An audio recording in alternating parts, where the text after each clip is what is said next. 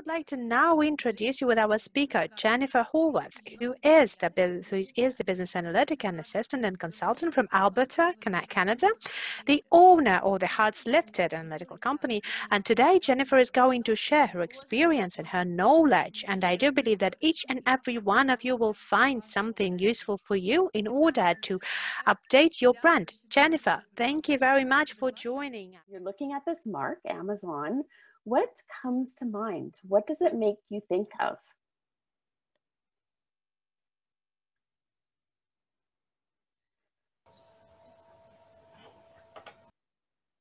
So for some people, it may be, fast. You can get everything you want. Even their logo is from A to Z. So, but, it also doesn't really stand for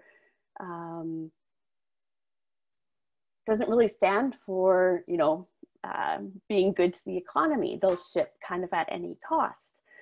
But when you first look at that, you have all of these feelings about that brand, which was never intended, but they never really necessarily thought for you to feel, because that's based on your experience. So a brand is co-created between a company and the the customers who are experiencing it. So if you look at, essentially the same product here, cup of coffee, one from Starbucks, one from McDonald's, people have really specific preferences. So some people really like McDonald's coffee and some people really like Starbucks coffee, but they're essentially the same product. And what differentiates them is the brand. Why will people spend more for Starbucks branded coffee versus a McDonald's coffee? That all comes down to branding and why it's important to invest in your brand.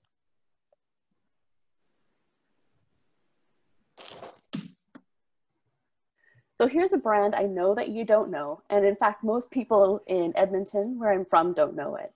But it's a little coffee shop called Wild Rack. They have lovely coffee, lovely service, and it's just a cozy place to go.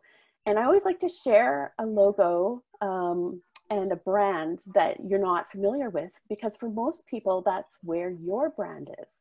Your brand doesn't yet have the awareness or the following.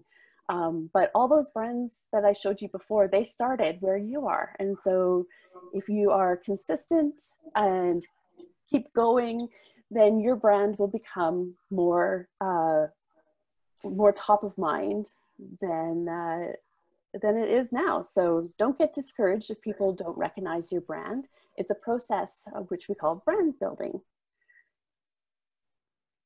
One of my favorite authors is Seth Godin, and he says that a brand is really about that set of expectations. So what we think, our memories, our stories, and our relationships, that all together determines whether or not a customer would buy a product or a service one another.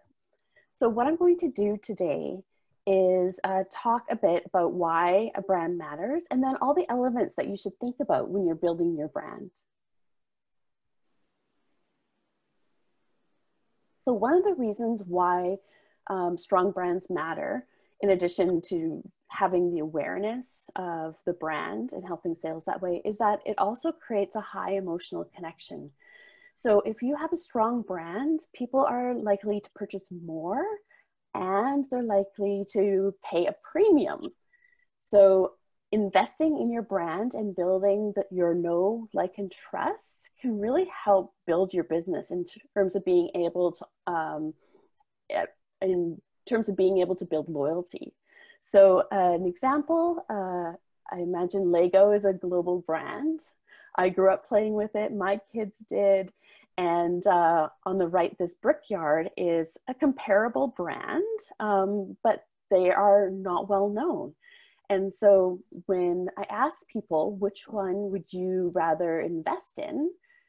Most people say Lego, because they have a stronger brand attachment to that brand. And so you can see immediately that the value of building a brand. All right, brands. These are the elements that make up a brand. So all together, these are the areas. Sorry, did I have a question?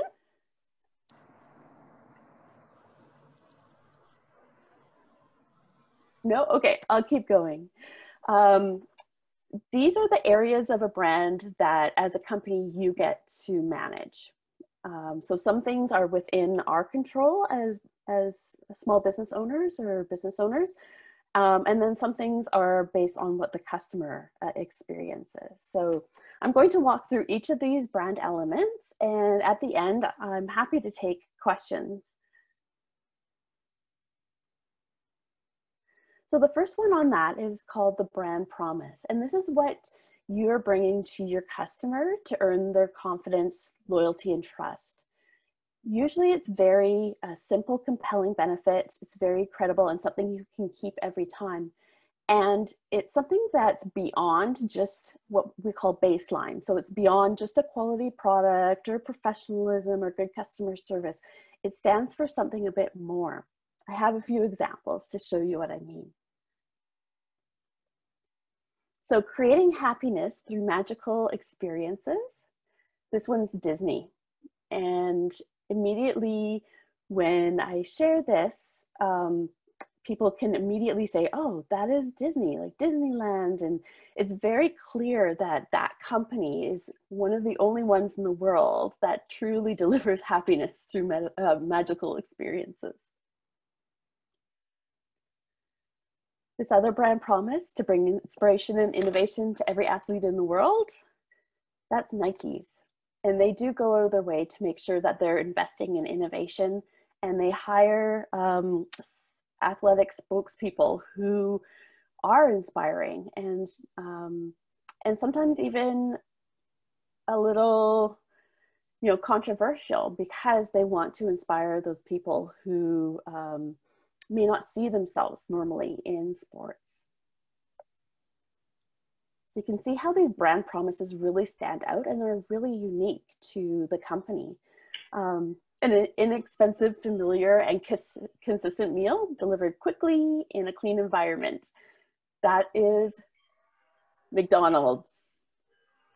And it's very clear whether you are in Canada or in China or in Ukraine, the experience of McDonald's is really consistent. And that's part of the reason why people continue to go there. And when we could and when we can travel again, people will look for that as a way to find an inexpensive and consistent meal.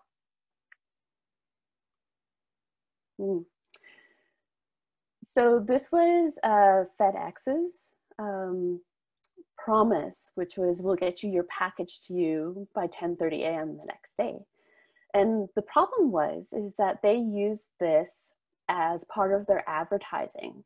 And so it wasn't an internal brand promise. So for example, Disney, they don't go around saying we create happiness. They just do it. They show it and they deliver on it. And FedEx used this, we'll get your package to you by 10:30 a.m. the next day. And the reality is they couldn't deliver on that brand promise. And they needed to, that really hurt their brand because they set expectations that they couldn't deliver on. And so they had to change that. Sometimes another place where brand promises go sideways, especially in Canada, is buying used cars. So there's this, pardon me, this photo of this, minivan that someone's bought, and it says, Norman Chrysler Jeep Dodge lied to us to make this sale. So this idea that when you consistently deliver on your brand promise, that really helps to build your brand and loyalty. But if you break it, it can be really damaging to your brand.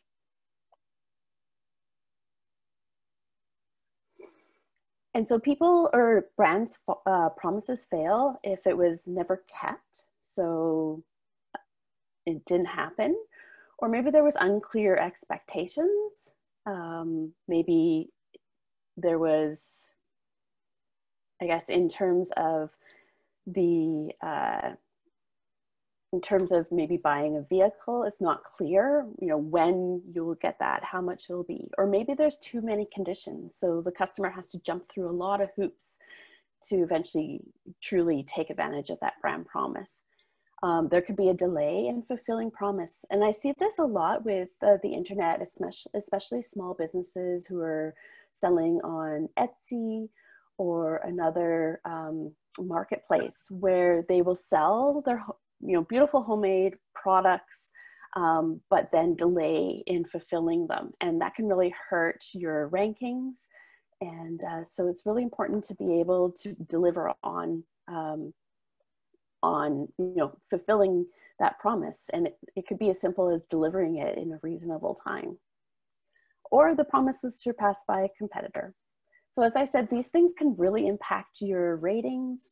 And so you want to really try to understand, what are you promising to the customer and how can you make sure that you're delivering on it every day? All right, whoops, back one. So a brand story is the next circle on our hub and spoke. And a brand story shares the journey that you're on. So why are you there in the first place? How you're qualified to help people solve their problems and how you do business. And we use stories because it is really sticky and memorable. I always think that small businesses and entrepreneurs actually really benefit from this because their brand story is often a personal story. So whether you're an accountant that really wanted to help small businesses because you saw your parents struggle and so you didn't want to do a big corporation, you started your business to really be there for small businesses. Or perhaps you have a health product and you came by that way because you were feeling really bad. You tried a whole bunch of different things to heal yourself, and in the end you came up with a product that really helped, and you hope to help others with it. So you can see that by creating a brand story, it helps people to relate to you. The other thing too is you'll often find people's brand stories on their about page on their website. So that's a really great place to put it. And when you're out talking, make sure you share, how you came to be and why does it matter.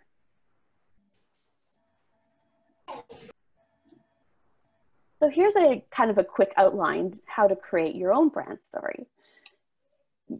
You want to share a relatable journey. So, some struggles, some beliefs, your wins, and reveal who the brand is, what it stands for and why. It may be yours. Like I said, a lot of small businesses or entrepreneurs, it's a personal story to how this company was started, but it doesn't need to be. You want to offer value. So what's the key takeaway and how do they benefit from the story, both emotionally and rationally? We know that people buy primarily based on emotions, and then they rationalize why they bought afterwards. And then in that brand story, usually towards the end, you have a gentle call to action. So learn more, sign up to follow us to receive newsletters, or check out this post on our blog, or join us on Instagram. So you want to share the story, offer a bit of value, and then encourage people to keep acting and connecting with you. The next circle on our spoken wheel are brand values. And these are usually 3 to 5 core values that are really memorable to you. And similar to the brand promise, it's beyond those table stakes of quality product and professionalism. All companies should be delivering that to really, stand behind their brands. Brand values are influenced by you, but largely determined by your customers. So when we think about McDonald's, maybe somebody sees the value of, quick, reliable experience and product, but then the customers might see it as, you know, unhealthy and, you know, not good. But the more consistent you are with letting those brand values show up in your marketing, it really helps you to create consistency. And we've definitely seen a very specific shift that when people believe in the values of your company and the brand, they'll stay loyal to the brand because they see it as part of themselves. So I always used to say when I worked for Campbell Soup, like, I'm the perfect Campbell Soup lady. I love Campbell Soup. I even have the big cheeks like the kids on the can. You know, it's warm, it's inviting, it's, you know, easy to make, and some of those values just reflected, you know, how I like to cook.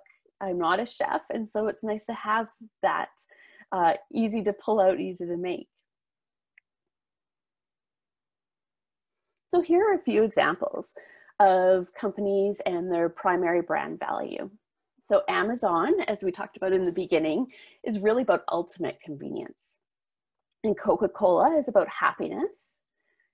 Google is really around accessible information, or at least that's where they started, but they've really, the idea of making everything on the web accessible and at your fingertips was really their core value when they started. Harley Davidson, which is a motorcycle company, they're all about freedom. Home Depot is a hardware store and in Canada, and it's about, you know, doing it yourself. So we'll give you all the supplies, but it's up to you to kind of do it yourself. And they have people on the floor in the store able to provide a little bit of guidance, like, oh, you should buy this part, or you might want to do it this way, but it's up to you to do the project yourself. And then IKEA is really about possibility. It's around when you walk into the big box store, there's many different ways to kind of set up little small rooms. And it shows you the possibility, but then when you go down to purchase, it's a fairly large warehouse, and it's up to you to kind of pick and choose what you want to bring home, and then it's to do it yourself.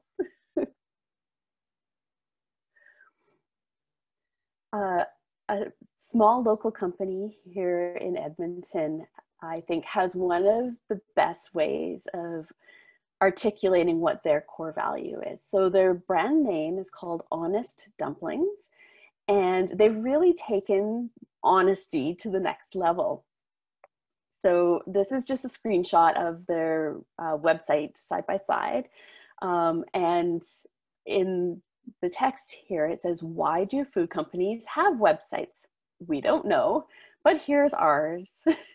So they're being really honest. We're not sure, but, you know, and even their little tags underneath each of their social media.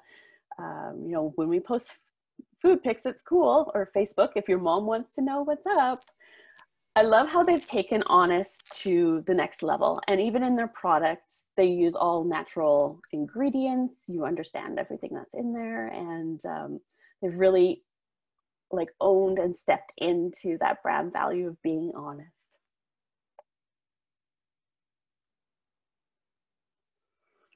Brand personality. So this is the next bubble on our hub and spoke. And this is really, how does your brand show up with human traits or attributes?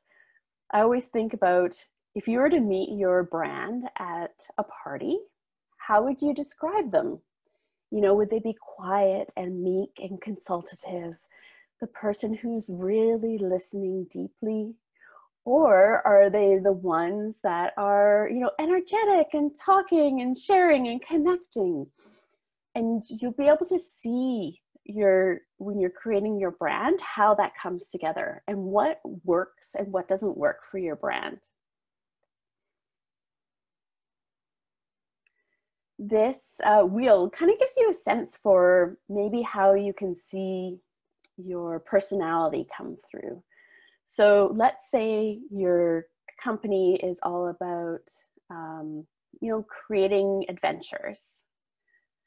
And maybe that's really around, exploring. And so that brand personality would be quite independent and brave. They don't conform to the normal, they can do it themselves. And so you can see how then with having that personality, that kind of starts to direct how you would write on your website, what images would you choose. So it starts to create a really consistent package of how your brand shows up. I should also mention you'll be getting the slides after, both I believe in English and translated into Ukrainian. So definitely if you want to spend some more time looking at this a little bit closer, you'll have that time. And you can see, kind of where you sit. Also, people ask me, do I only need to pick one? And no, maybe it makes sense to combine a couple of them together.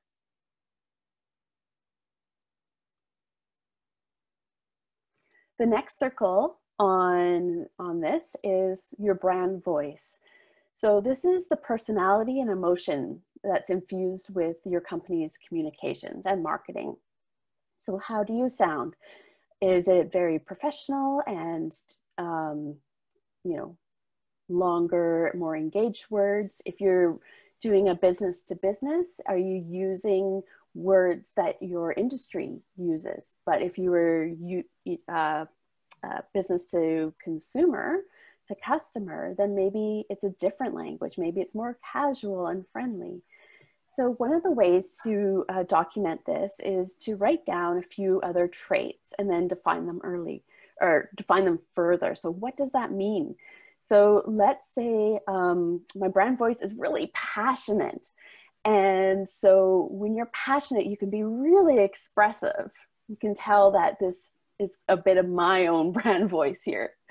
Enthusiastic, action-oriented. So when I write, it's very, encouraging and, like, let's go, let's get this done. They'll see that I take action.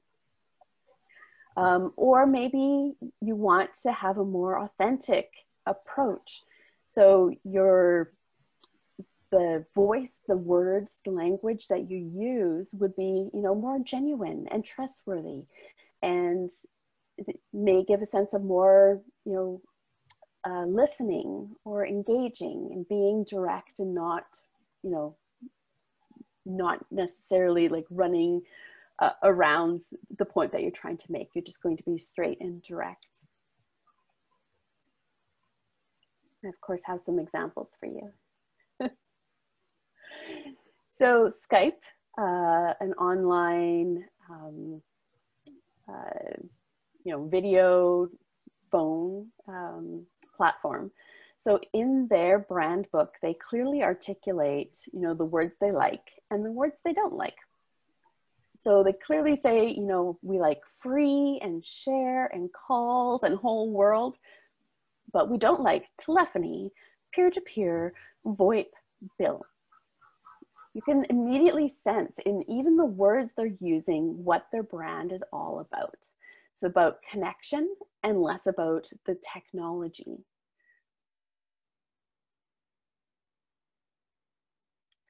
Great, so moving on to logos.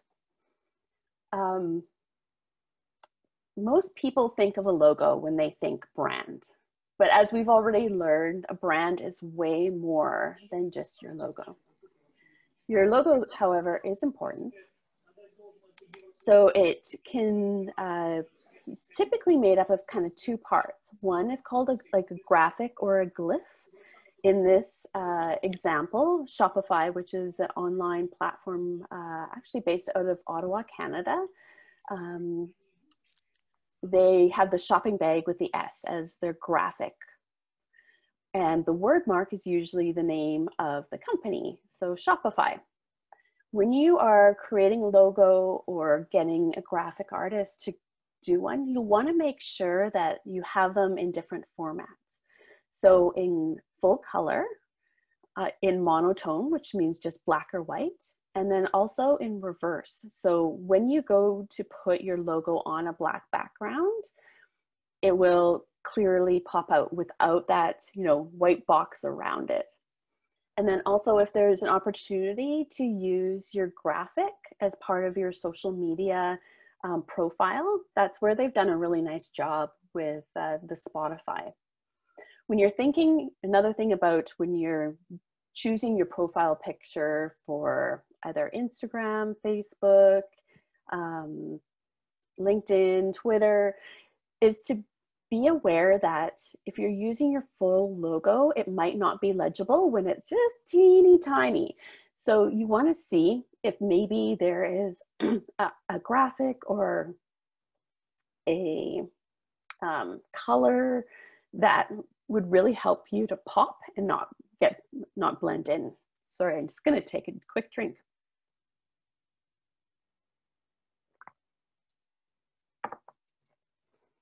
The other part of you know, what people typically see as a brand are the fonts.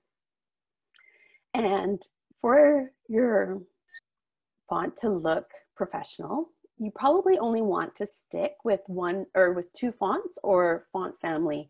I often see great brands that are using too many fonts, and that makes it look unprofessional. So just be consistent, pick a couple of font or font families. And so what I mean by font families is, here's the example of Arial. So Arial comes in a regular italic, a bold italic.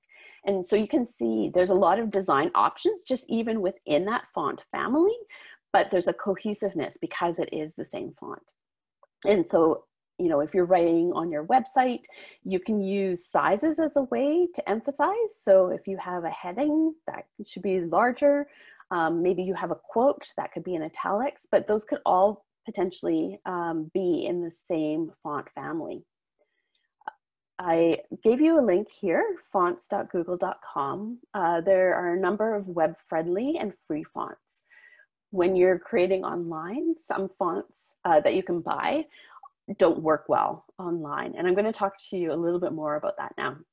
But if you're looking for some fonts, fonts.google.com can be a good place to start. So here are some types of fonts, and I always like to, you know, clarify this for people because unless you have a design background, you probably don't know this. So the top one is a serif font, and that's where there's little ticks, little design elements. Times New Roman is one of the more common serif fonts. The next one is a sans serif font, which is without those little ticks and design elements. And Arial is a really common one.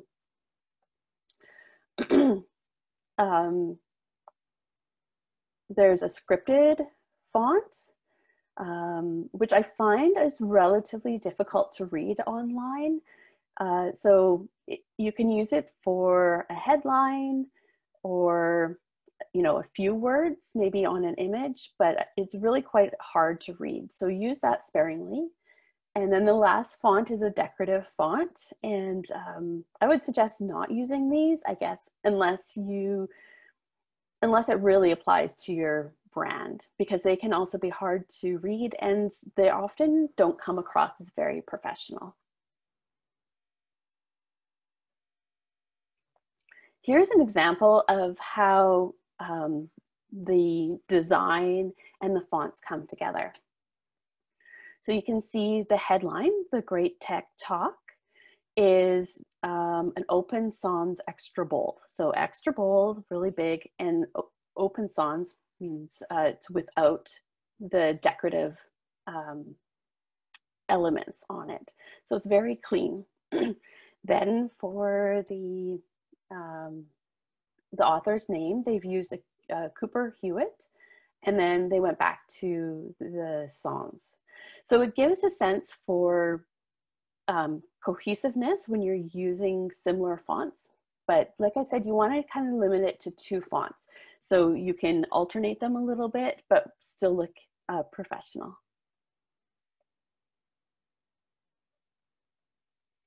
Color palette, the next one on our circle.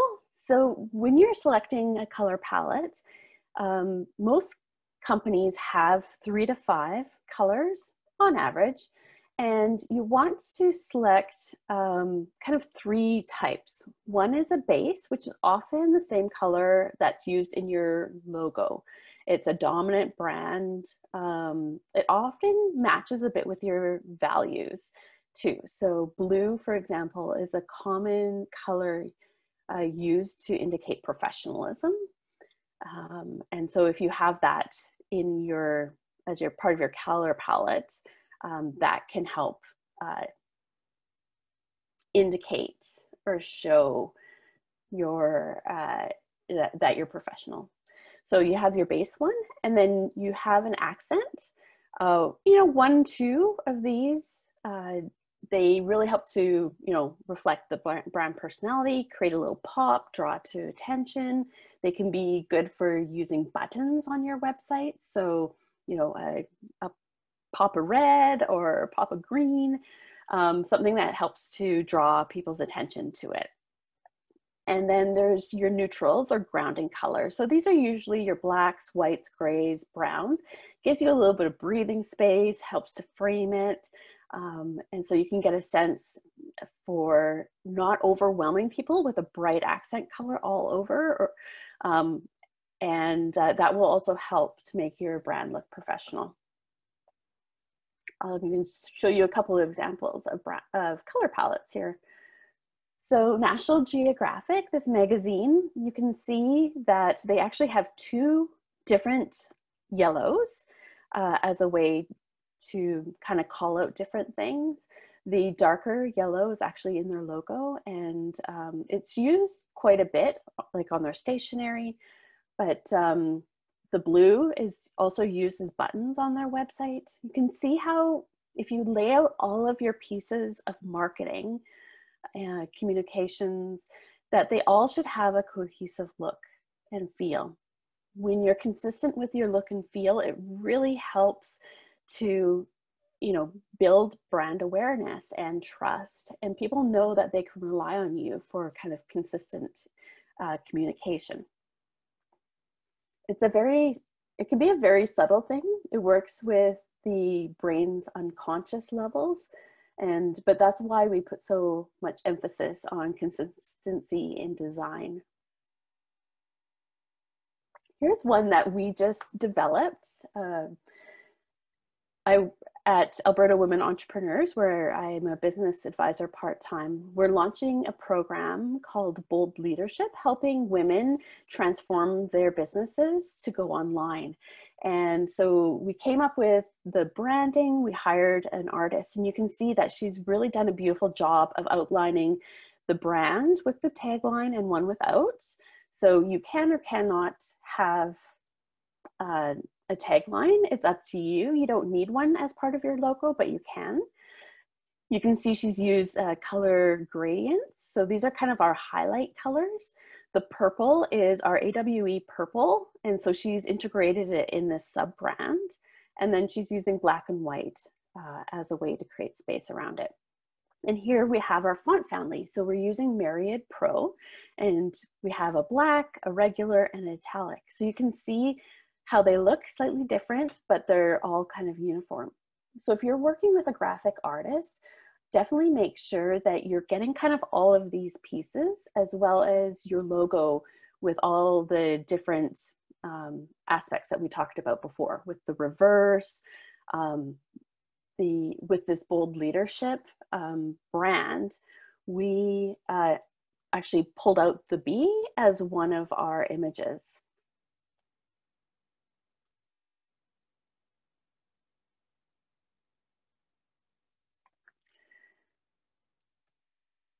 When you have a strong brand and you simply pull out the colors and the fonts and some imagery, it's really easy to understand who this is. And so if you were in Canada, you'd immediately say, oh, that's TELUS. That's one of our national phone and internet providers. And I know the people who work in their marketing department and they are so bored of this brand and they want to switch it up. But the reality is there's so much value and people instantly recognize this that it would be really detrimental to the brand to move away from it. So when you're starting to get bored of your own brand, keep on going. You don't want to switch brands very frequently. Think about when you're on Facebook or Instagram or Twitter and somebody you know or a brand changes even their profile photo and you're like, who is that? Right? So you don't want to change it as often as you think. The next part of the brand is thinking about your brand imagery. So this could be your photography, or if you're doing illustrations. There's a lot of different things to kind of consider when you're pulling together images so that they look cohesive. Is your genre, is it editorial or lifestyle or conceptual? Are you doing your photography outdoors or indoors, or maybe studio or white box? So if you have a product shooting on white on a box, like you can have those little white photography boxes to shoot your product, and being consistent when you're shooting product that they look all the same when they get up. That also helps to make you look professional. When you have photographs, how are they being framed? Are they right on? Are they to the side so that you can put some text? And what's the spacing kind of between your elements? Lighting is another aspect. So is it really harsh light? Is it natural? Is it backlit? There's a lot of different ways. And so if you can afford to work with a photographer, even, once in a while, they really are skilled in determining a lot of these brand imagery elements and can help walk you through. Human models. So if you're using humans in your photo, what's, their gender, what's their height, what's their ethnicity, their age, what are they wearing? And how do you even create some consistency? So I've seen brands who've then had very specifically chosen certain colors that align with their brand for the models to wear. So this next point is about color palette. So when you're thinking about what should be in your images, is there a way to pull out one color that kind of pops up in each of your photos to help create consistency? You don't need to do this. This is just an idea for when you're creating your brand imagery, what it looks like. And then also photo treatment. Are you retouching it so that people have beautiful silky skin? Or are you doing a filter so that it changes maybe the color? Some people like to do this for Instagram, where they'll choose a specific filter and use it all on all of their images. So it has that beautiful look. I have a few examples for you. This is a Canadian company called Unbelts, and Claire actually developed the belt when she was living in Beijing. She was there for a few years, and she was struggling with this idea of our bodies increasing and decreasing and the gap that happens in pants. And so she created this really kind of elasticy belt that could be adjusted with a clasp, and she has distribution all across Canada and into the United States now. She's done really well. But you can see how she's taken her logo with the red and the blue and how it's being used throughout her advertising. So here are a couple of ads. Actually, I think they were social media posts. And then on the right-hand side is her website and her Instagram. So you can see, like, in terms of shape, she's using kind of a curvy shape versus kind of straight lines. And you can find that kind of consistently throughout how she's showing up with her images. She also has a cheeky tone to her. So give yourself the gift of not seeing someone's bum. So she has a little bit of fun, but you can see that even in her Instagram, you know, that she's using a little bit of red in her photos or a little bit of yellow. Even this is her laying on her back with her baby. And, you know, she purposely has chosen to use a yellow. And it's okay that it doesn't exactly match, but it helps to create this beautiful consistency, and it definitely catches the eye on social media.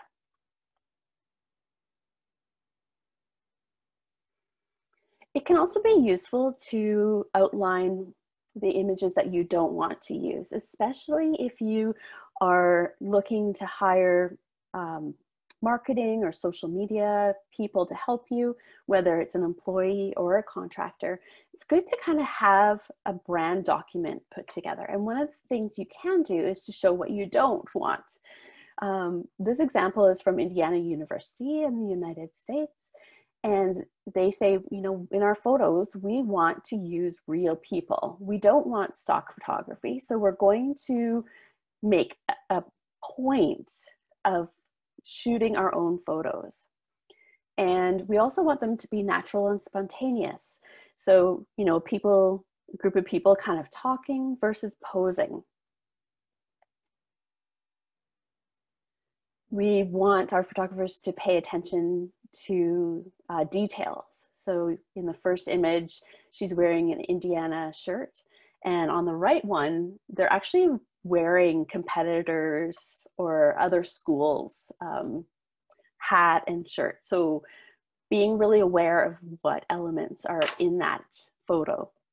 And I like this one too, around single subject focus. So in our photos, we want to focus more on one individual versus the whole group. And in part, that's because they want to show how going to university is a personal experience, and they don't want people to feel like they're just part of a big group of numbers. So you can really see how they've outlined how they want their images to show up.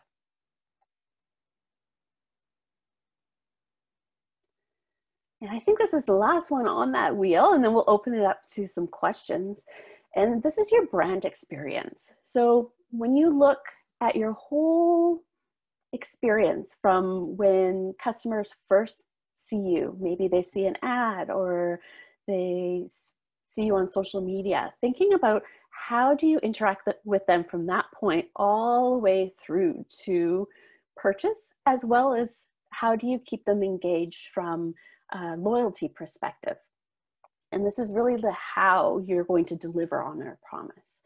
And ideally, you want to be consistent across all the interactions.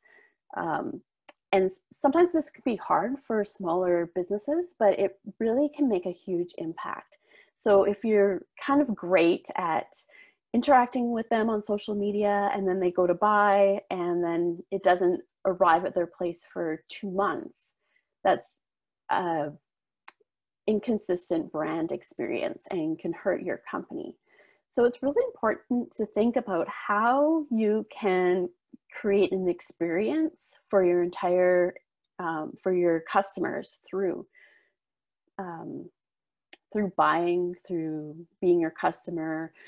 It could be even as simple as if you have a newsletter, email list, that you're consistent on when you send it. So maybe once a month on the first Wednesday of the month, and people will come to expect that. A couple of experiences, and I like this because it's simply a notification that something has shipped. Normally people, you know, their automatic email would just say, this item has been shipped to blah, blah, blah, and it'd be really boring. But this company out of the United States, they have a natural deodorant. Their company is called Native. They've really taken it to the next step. They're like, Jenifer, your order has shipped. So a little bit of excitement. And then they go on to write, your order of Native was gently pulled down by our team of experts and placed on a gold trim pillow stuffed with the finest fibers known to man. Then a team of 6 inspectors examined it under a magnifying glass, ensuring it was in the perfect condition. So they've taken what could be a very boring, routine, ignorable email and turned it into something fun.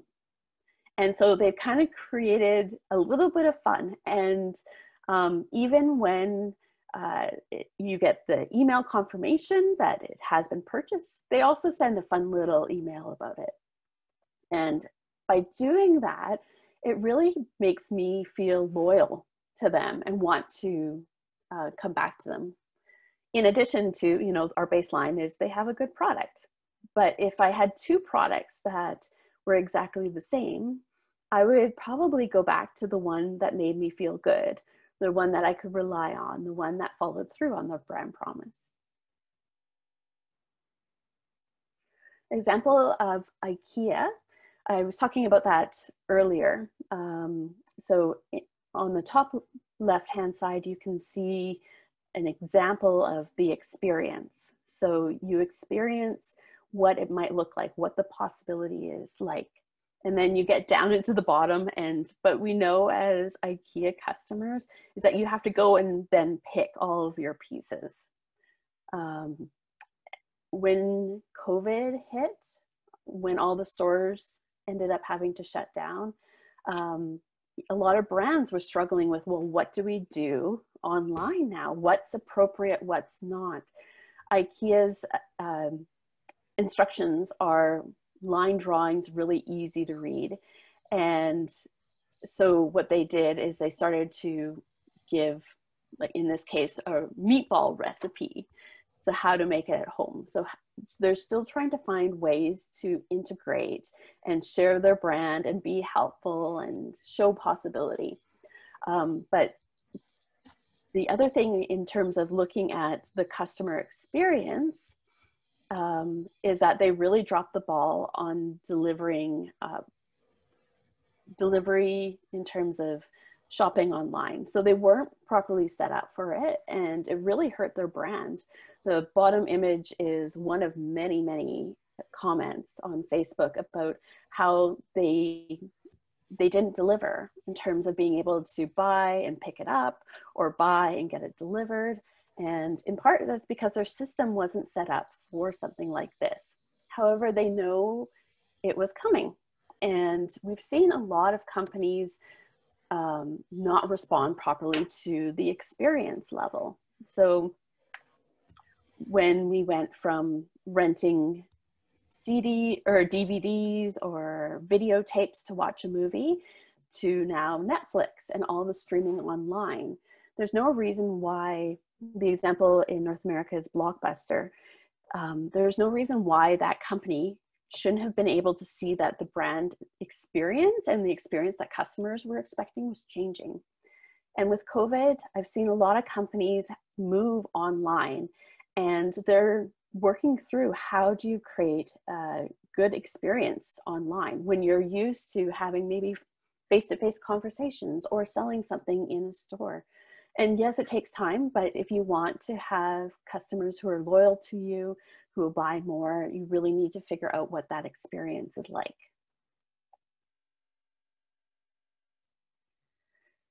So, wow, I feel like I've talked a ton. These are our brand elements. So these are the areas, again, that we have control over as entrepreneurs, as small business owners. And we can only do our best with these things, and then encourage our customers to interact with us. If a customer's had a really good experience and they're loving our brand, make sure to ask them to write a review. Obviously, we know, especially online, reviews and testimonials really matter. And if you can get your best customers to share that, that will really help to build your know, like, and trust as well.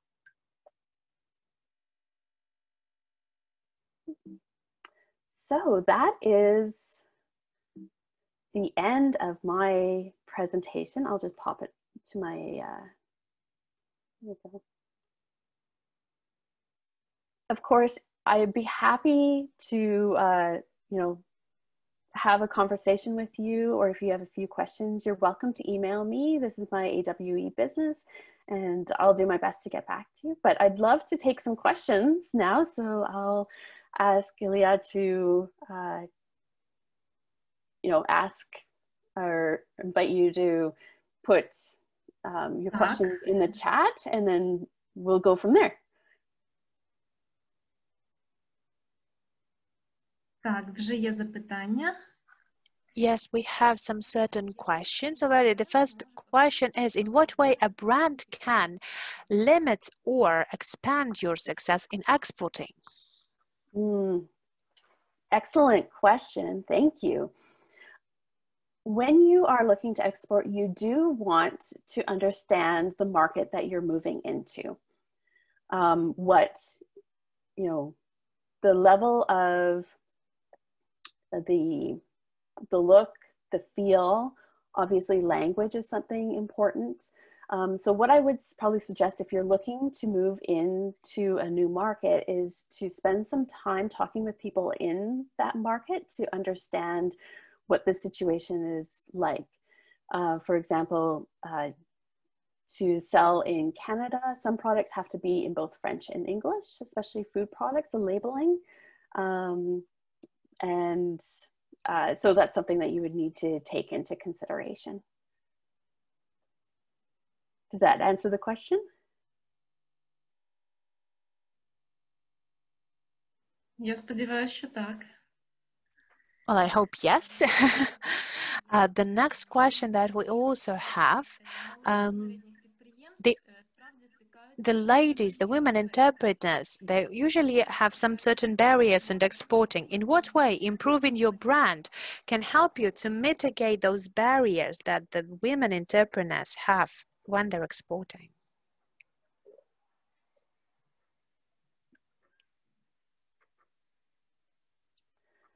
I understand the language barrier that happens when you're moving from one country to another. Я зачитаю, зараз я зачитаю дане питання. No, I will read out this question once again, maybe. Okay, sure. Some barriers in exporting. In what ways can improved branding help them mitigate these barriers? Oh, for women specifically?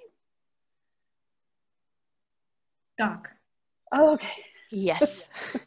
Sorry. If you have a brand, well, first of all, it depends who you're trying to target to, what your product is, and who you want to sell to in that other country. Trying to understand who they are and what resonates with them is going to be super important. And then understanding if your brand may or may not have to shift a bit. Sometimes a really well-established brand can help you because it looks professional and it's global. But as women entrepreneurs, if you have a professional looking brand, it will help gain you credibility in different markets. And if they can go on your website, thankfully we have Google Translate, and read and get a sense for your brand story, how it came up, the colors and the feel, and that can all really help you in terms of, or help the target audience understand who you are and why they should care.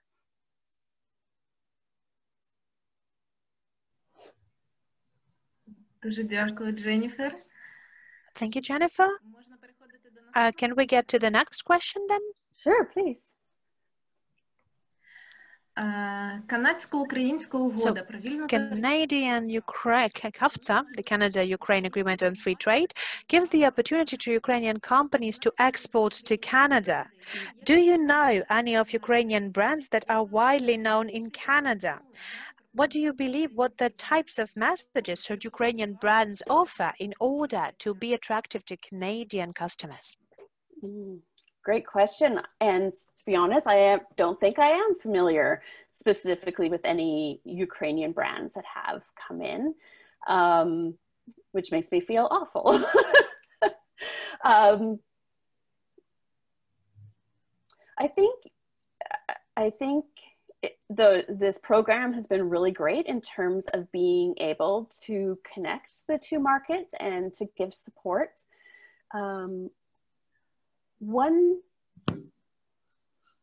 A brand, I think, is as good as it is by being consistent, and that all of these elements are put together.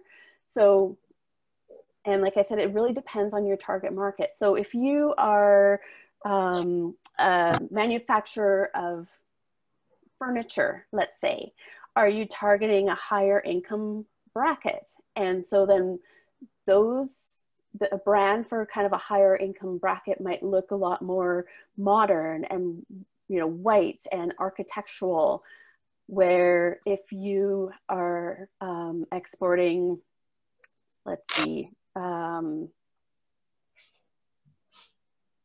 what would be another good example? Let's say you're exporting some food product and it's for, moms with busy lives, then your brand really should kind of speak to the benefits of that. So, maybe it's bright and it's fun and easy. And so in the language that you're using in your brand, you want to show that it's fun and easy and tastes good. So it's not one brand will do better than another. It's really around when you're developing your brand, you have your customer in mind. That help? Yeah? Так, супер, дякую. Yes, thank you. Thank you very much. Another question that we have, so what are the values? What values should Ukrainian brands offer in order to export to Canada successfully? Again, it's similar to understanding who your target audience, who's going to buy. So I think as a baseline, Canadian customers obviously want what Ukrainian customers want. They want, professionalism, quality, things that they can rely on. But that's, like I said, the baseline. And then what values that are more important really depends on your target market. So a busy mom, they really value time and making it easy. So those would be, brand values that you would create. So maybe you don't write really long essays about your product. Maybe you're just providing quick recipes that can be done in 5 minutes or 10 minutes. Where maybe for the furniture example, the value might be craftsmanship and elegance. And so that would come across in your brand in terms of how you would write your story and how you would connect with people.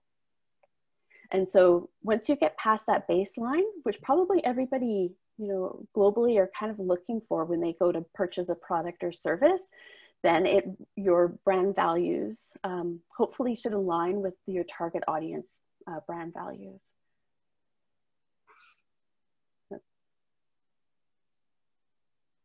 Так, дякую. Thank you.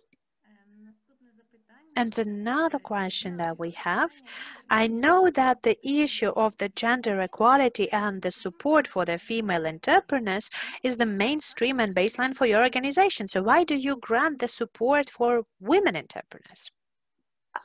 Thank you for that question. Women are still not receiving the same amount of funding, support, and they don't have as large of businesses as men do in Canada. And so our organization's been around for 25 years, and we hear lots of stories from women who said, we would have never started our business if we hadn't gotten funding from you, because the banks ignored us or talked down to us. Or when we went to talk to investors, they ignored us. So unfortunately, these biases still exist in Canada, and our organization really helps to create a safe space also for women to understand, to learn, to support one another, where they're not talked down to or demeaned, that they feel supported and connected with each other, as well as getting the funding they need to build their business. So yes, they would have to have a good business case. We still make sure that the business fundamentals are there. But if they are, then we'd like to provide them with the funding, as well as we don't just, like a bank, fund them and leave. So we're with them for the 5 years that they have their financing through us.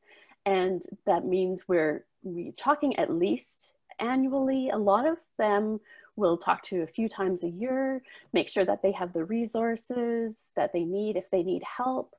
We try to connect them with other people.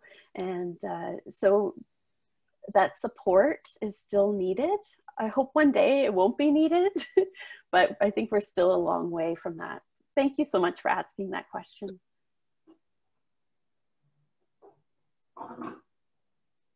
Дякую, Дженніфер. Thank you, Jenifer.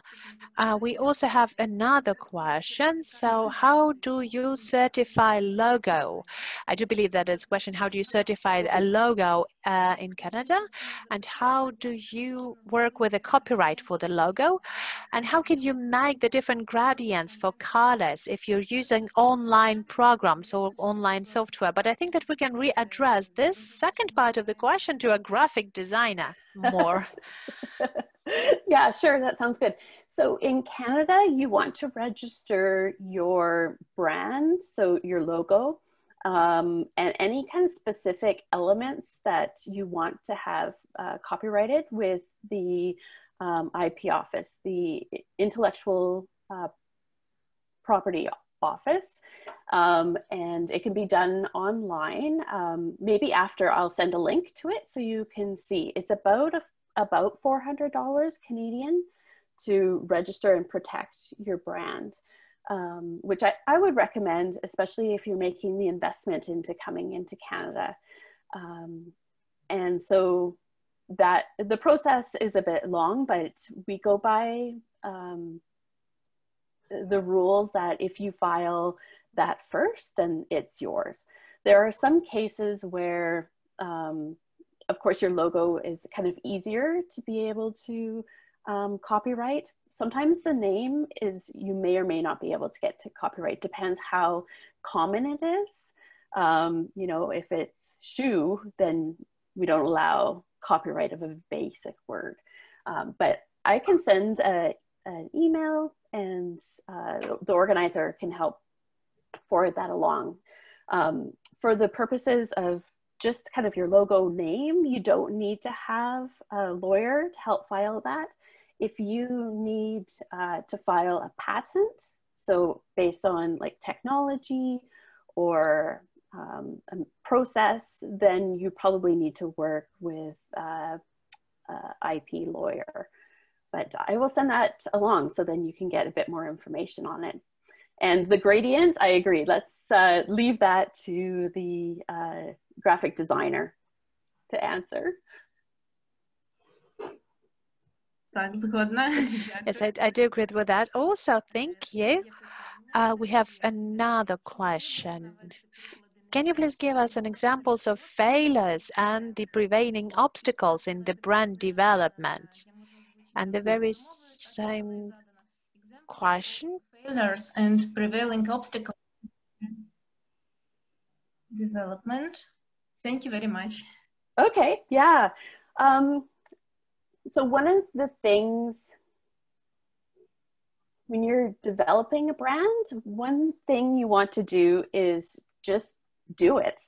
A lot of people, they, you know, change and wobble and they decide that they won't, you know, they take a long time to make a decision. But part of it is just writing out each of those areas and determining what that's going to be. And then the key is to take action on it. But if you document first, even your logo, your colors, your the types of photos you want to use, and are consistent with that, that really helps to start to build a really strong brand.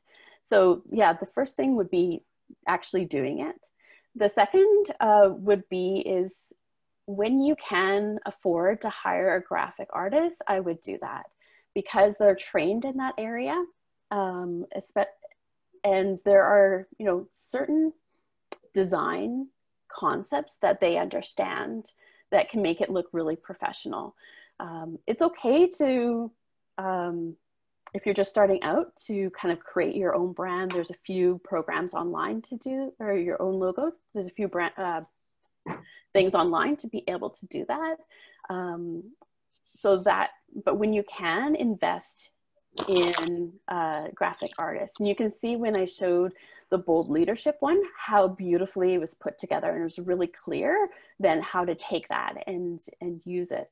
The other mistake that I see people making is they change the brand too frequently, and it loses awareness and momentum.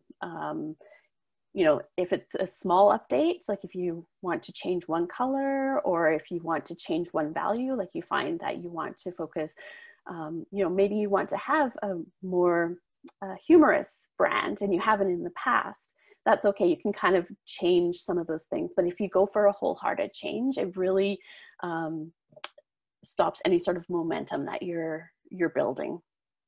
So I hope those couple of tips help with things to be aware of when you're building your brand.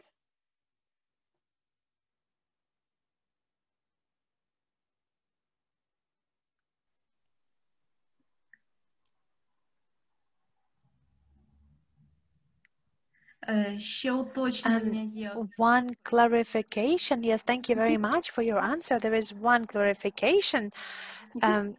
What brands have failed? Maybe have an examples. You know what? I don't know which brands have failed because they never showed up, right? So they never got on a radar. Usually the brands that we're most aware of are the most successful. So I showed you at the beginning, at least the logo of the little local coffee shop. You know, if their business, and if they're not consistent with that, using it and delivering on their customer experience, then that company will fail. And so there aren't, as far as I'm aware, any big failures of brands. Oh no, that's not true. Gap, which is a clothing company, they tried to rebrand and they tried to crowdsource their brand, and it was a complete failure. The intent was nice, but the general public are not designers. And so the outcome was that they ended up moving back to their old brand. And that shows that when you have a strong brand, people become really attached to it. And they don't really like change. In general, people don't like change. So I would say most successful brands are successful because they've been consistent. And the ones that fail are usually end up in a company's failure. And you don't need to have a global brand. If you have a brand that's, you know, really well known in Kiev, that's great. You know, as long as your target audience knows who you are and you're reaching them, that's great. But yeah, I'm finding if brands fail when they are inconsistent, when they change a lot, or they're trying to be something that they're not as well. I hope that helps on the brand failure.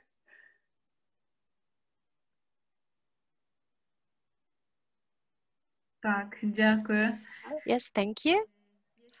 And we have another interesting question. Is there any difference in promoting brands online and through social media? So online and social media, in comparison to the two?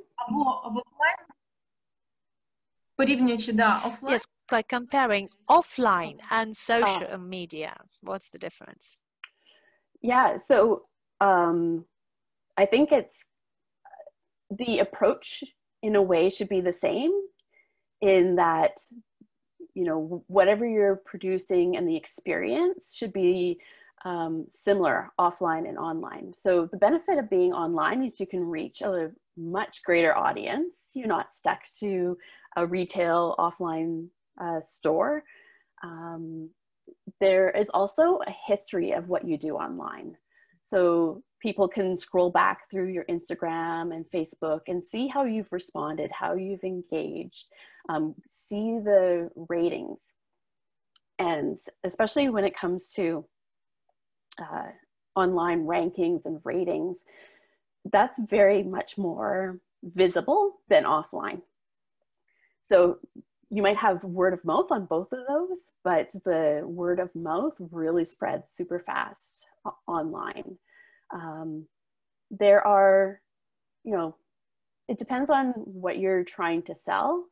But I think having an online presence, even if you are primarily selling in person in a retail store, having an online presence helps people to do the research before they arrive.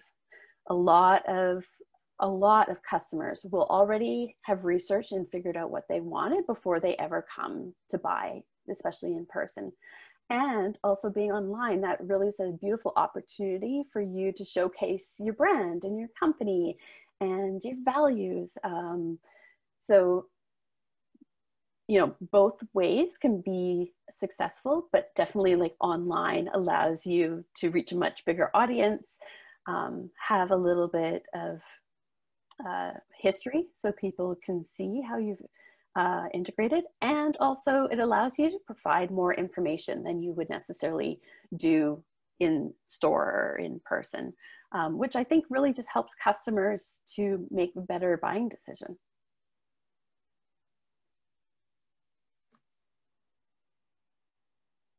Так, дякую, Jennifer. Yes, thank you. Thank you very much, Jenifer. We have another question, and I will read it out in English. Okay. Дякую. Is it important to have a brand for a one-person business that provides educational services, such as choosing a school abroad or writing documents in English? Oh, in relation to a personal brand?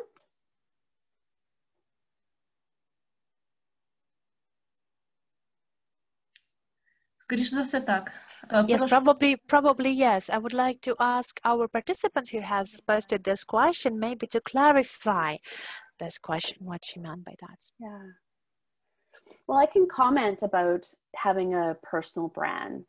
There's definitely a movement to individuals just getting clear on their values and what matters to them, and how they show up. So that's a bit of self-awareness so that they can be consistent in how they're showing up. So for example, if I came here, like I've shown up professional, I like bright colors, I have a green screen behind me, so it's nicely lit. And so I came here with my personal brand. But if I had come like this and like bright red lipstick, it would be a very different experience about how you show up.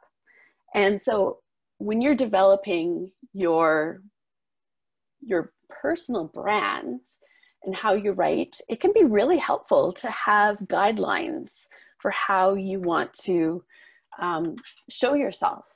And I think in terms of the example of, you know, applying for things or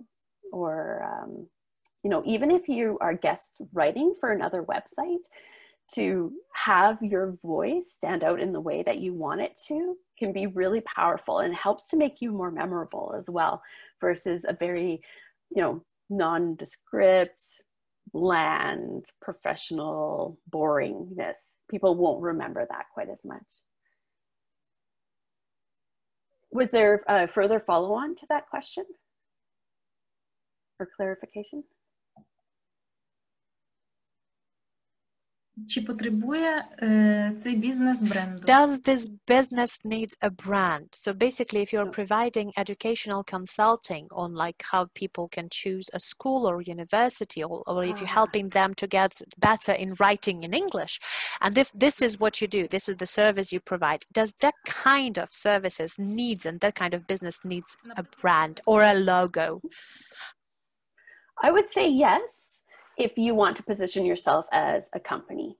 If it's just you as a freelancer, maybe not, but it's still your personal brand. So I would say yes, I would invest in thinking through all those elements. And it doesn't need to be too complex. This presentation looks complex, but you could literally take each section and say, okay, you know, what's my promise? My promise is around helping you to get into your university of choice, or helping to improve your English writing skills.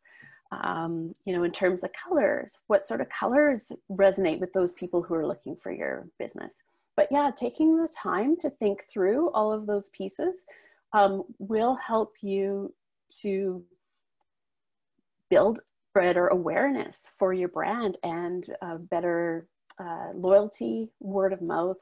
If people can see that you're professional and that you have this visual as well as emotional aspects pulled together, it can really help build your business. Thanks for clarifying. Дякую вам, Дженніфер, за відповідь. Thank you, Jenifer. Thank you for the answer. And I would like to thank all of our participants for very interesting, intriguing questions. Maybe you have any more questions left? Because I can't see the new questions still in the chat box. Sure. So maybe there's something else that you would like to add, Jenifer? Oh, to this?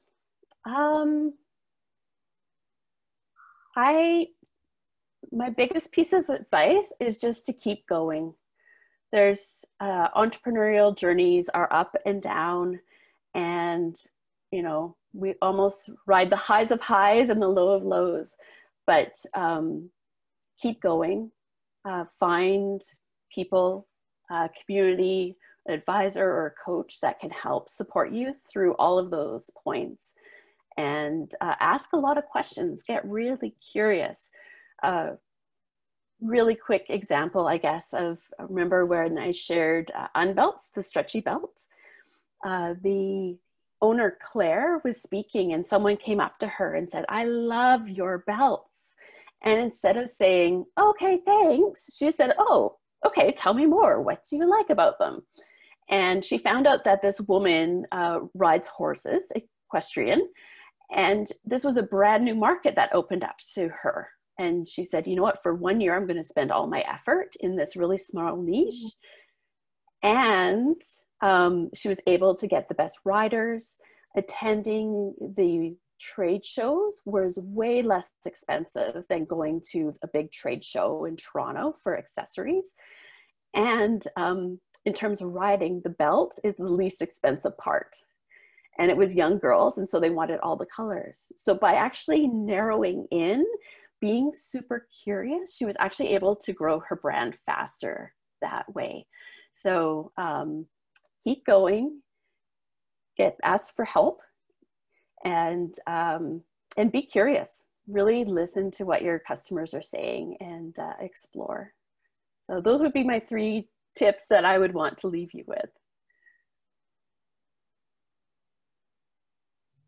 Дженніфер, дуже дякуємо вам за цей чудовий. Thank you very much, Jenifer. Thank you very much for this magnificent presentation. So, dear participants, thank you very much for listening to us. We had Jenifer Horvath with us, the business consultant for the women entrepreneurs from Alberta.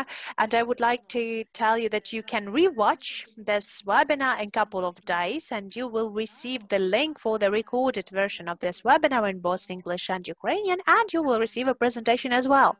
Thank you very much for spending this time with us. Webinar. And the information you have shared with us. Best wishes from Ukraine. Goodbye. До побачення. Дякую всім. Thank you very much. Thank you, everyone, and goodbye.